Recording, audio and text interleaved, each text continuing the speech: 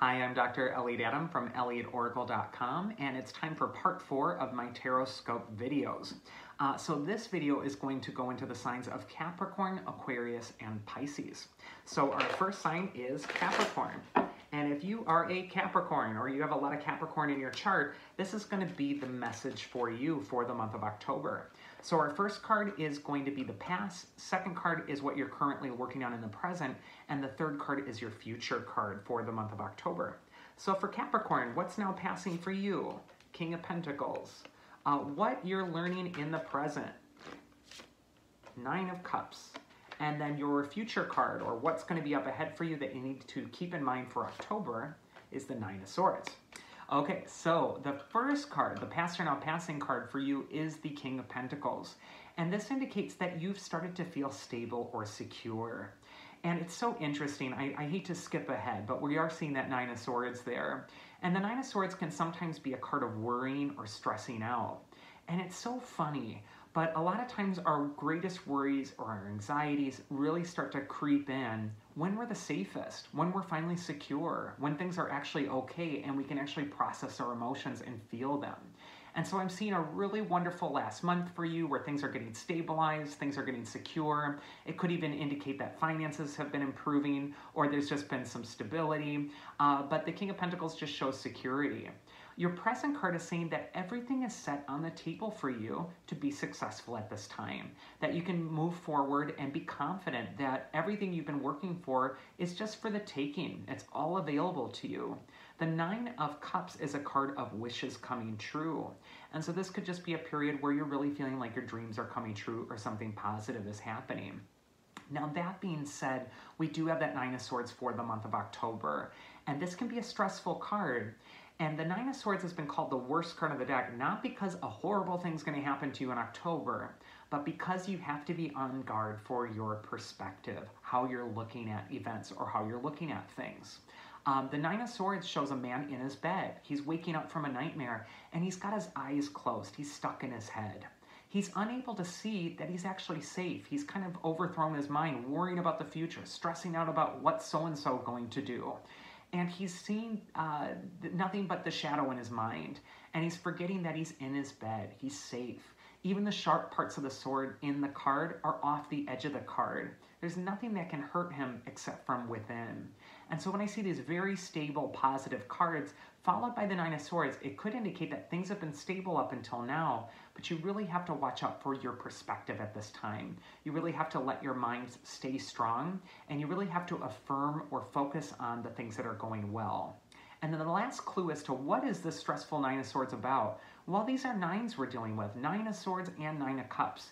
And nines are numbers in the tarot and in numerology where you're just about to complete the 10 cycle. You're about to go to 10, and 1 plus 0 is 1 again, and you begin again. So the nines can indicate endings or getting ready to finish something major. And so the anxiety could be surrounding a finishing of something. But the King of Pentacles in the past indicates you've done your work, you're stable, and the Nine of Cups in the present indicates that the table is set for success. The only thing that could be in your way is your own perspective. So watch where your thoughts are dwelling. All right, next sign we're going into is Aquarius. So if you are an Aquarius or have a lot of Aquarius in your chart, this is the message for you for October. Past or now passing card, the Empress. Present card for Aquarius, that one flew out.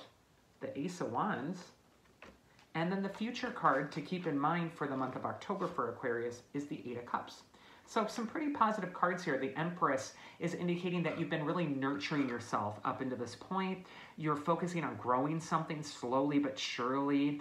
And the Empress is using love as her greatest shield. She's really loving what she's nurturing and caring about, and therefore it's growing.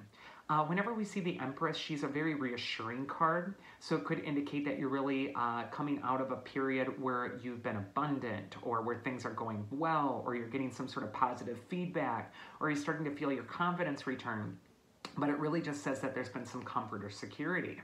That being said, right now it's indicating that there's new ideas, and no surprise for Aquarius, they are the visionaries of the zodiac. They are always 10 pages ahead of everybody else, and they're always seeing the future, which can be a little frustrating for them because if they look at their present life, it doesn't always match up to where their imagination is at or what future thing they're seeing themselves as later on.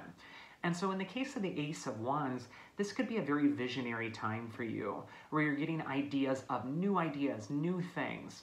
But the Ace of Wands is kind of the starting card. It's indicating that things are still just branching out. And so this could indicate that you want to take your time or be deliberative before just jumping into new things, or you might just want to be patient like the Empress in her garden and let things grow a little bit more slowly. There's going to feel like there's a sense of urgency that you need to move on your ambition, but with that Empress card, it does seem to be slow and deliberative, and then it's followed by that Eight of Cups, which is also a card that says it's important to stop and really get something important in the present before you're able to proceed. What you need to keep in mind for the month of October is that this is a time of soul searching for you.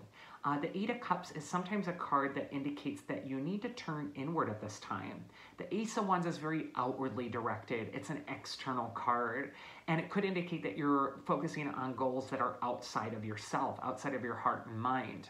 The Eight of Cups is saying that before you're able to proceed with that goal, before you're able to really cash in on it or be successful with it, you need to go within. There needs to be a little bit of soul searching, or you need to come to terms with something emotionally before you're able to progress.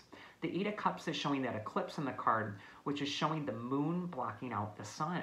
And that means your inner needs, your instincts need to take precedence at this time over your image or external things that you're really trying to launch. Those things externally are growing beautifully, and they are being assured that way by the Empress card. But this might be a time where you're really starting to get in touch with your deeper feelings.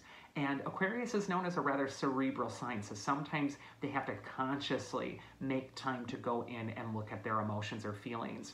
If you don't, if you neglect them, the Eight of Cups can sometimes make you feel crazy or make you feel like things are off or even feel unlucky. So that's why it's important to get in touch with that at this time. And then finally, the last sign of the zodiac we're going to go through is the sign of Pisces. So if you are a Pisces or have a lot of Pisces in your chart, this is going to be the message for you.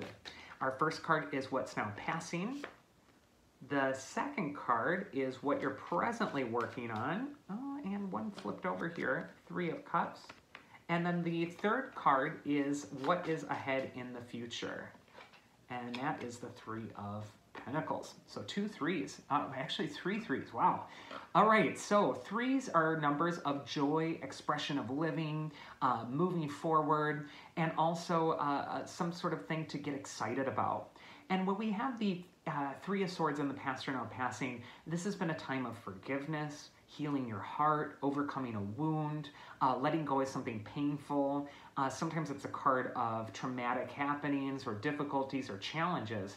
And now we're getting into Three of Cups energy, which is all about letting your charisma shine again, connecting with others, and really just taking charge of your life through letting yourself socialize and relax and just enjoy. The Three of Cups shows the three graces from Greek mythology, and they're the goddesses who give the gift of charisma.